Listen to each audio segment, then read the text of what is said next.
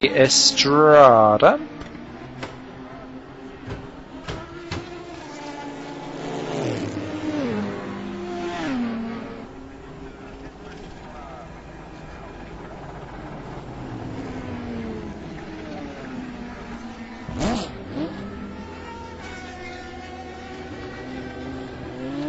You can see a lot of traffic going on. Andrei's deciding what to do, and Estrada, they're nearly taking good action in trying to get round them lot. That's Pearson that was catching that one. Ottenhoff's coming around the lap, the pair of them. Estrada trying to get into the slipstream, and Ottenhoff trying to have to do the pair of them down to the corner. What can Estrada do? Is he going to go for it on Bogdan? Yes, he is. They're going to run completely wide. Ottenhoff escapes that one. He'll be lucky to get out of there alive.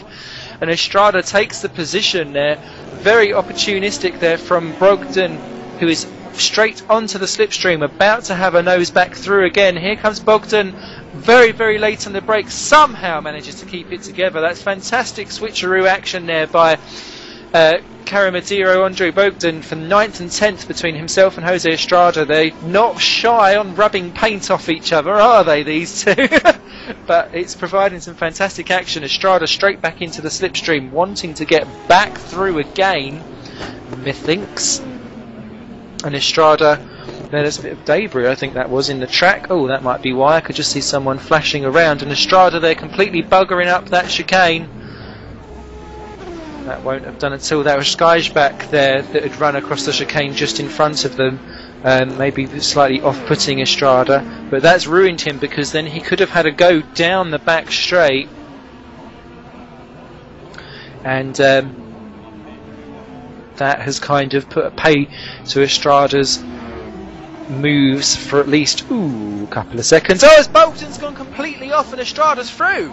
What happened to Bogdan there? It's just like he ran completely off wide. I'm just going to catch it on my own replay. Oh, he smacks giant Musin Skyback in the barriers and goes straight to the pit by the looks of it. Bogdan continues on. Estrada yoinks the position for 9.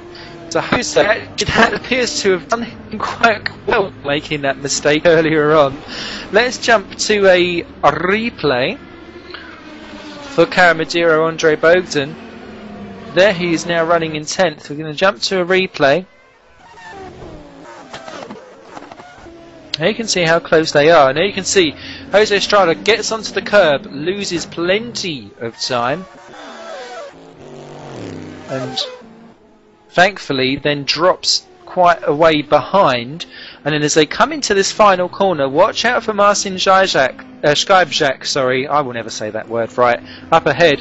He starts to lose it, clouted by poor Andrei Bogdan. Not really his own fault, it has to be said.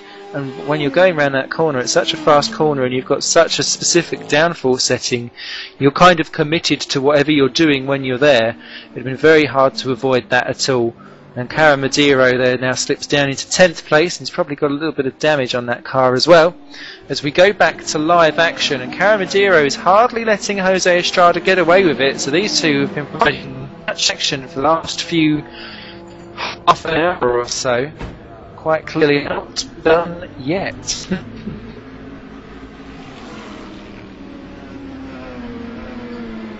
We still have 21 riders running. It actually had. Was that switch position? No, it wasn't. Joe Frank is our final